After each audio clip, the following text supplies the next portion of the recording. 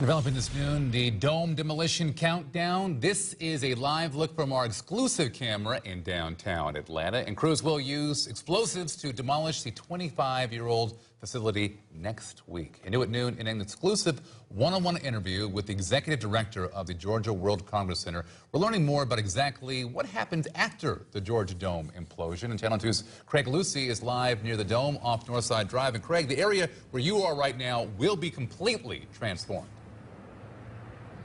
Major project here, Fred. Yeah, right off of Northside Drive. This will soon become the main entrance to a 1,010-room hotel, which will be tucked away right over in that corner. Then a parking garage. You will have some of this green space. And then when they implode the Georgia Dome, this is amazing. 97% of the debris will be used to fill in the area to make it level with Northside Drive. Check out these renderings. The first one will give you an overhead view showing you this hotel, which will take up around 60,000 square feet, the footprint here of the Georgia Dome. And also another view gives you an idea of what it will look like as you're driving down International Drive, and you'll see the huge hotel right in front of you. Also, they'll be adding more than 100,000 square feet to the convention center, making it now more than 1.5 million square feet of convention space over here. And in this exclusive interview with Frank Poe, who is the executive director of the Georgia World Congress Center, he gave us a timetable.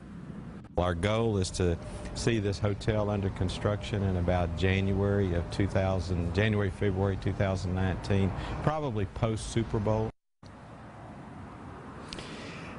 Initially, this was going to be 800-plus hotel rooms in this brand new facility, but then they looked at the numbers and said they can actually make more. It's going to be a state-owned hotel with 1,010 hotel rooms, and he also gave us exclusive information on the 2 hotel major operators that are in play right now. We'll have that information for you starting at 4 on Channel 2 Action News. For live, we are outside the Georgia Dome here on a gorgeous day. Craig Lucy, Channel 2 Action News.